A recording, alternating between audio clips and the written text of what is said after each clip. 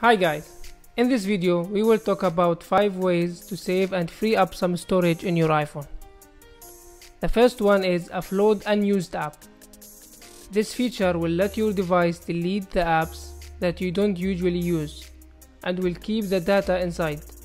So once you decide to download the app again, you will find your data remaining and you will not lose it. You can also enable this feature manually or automatically, or you can let your device decide which app you don't usually use.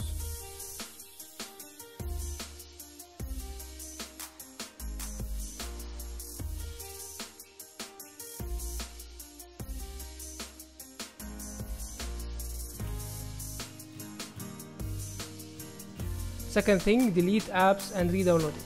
Sometimes apps get more file size after a period of time, so if you delete it and reinstall it again from the App Store, you will save a lot of space.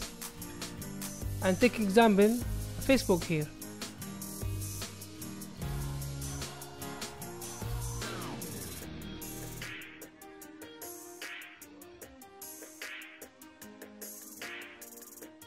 The third thing we can use is upgrade your iCloud.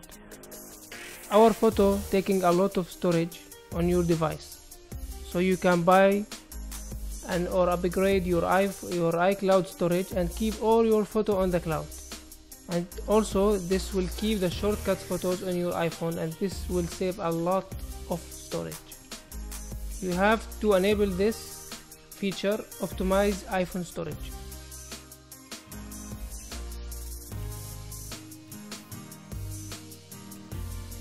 Use third-party apps. These apps will clean all the unwanted and junk files on your device.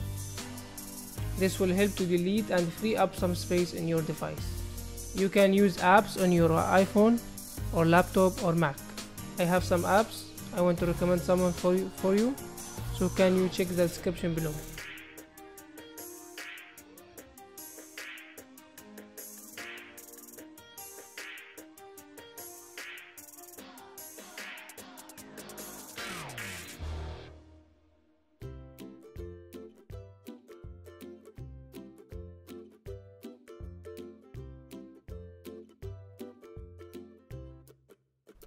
And make a week challenge, like every week take a week challenge and delete one app every week. So every week delete the unwanted useless apps you find in your phone.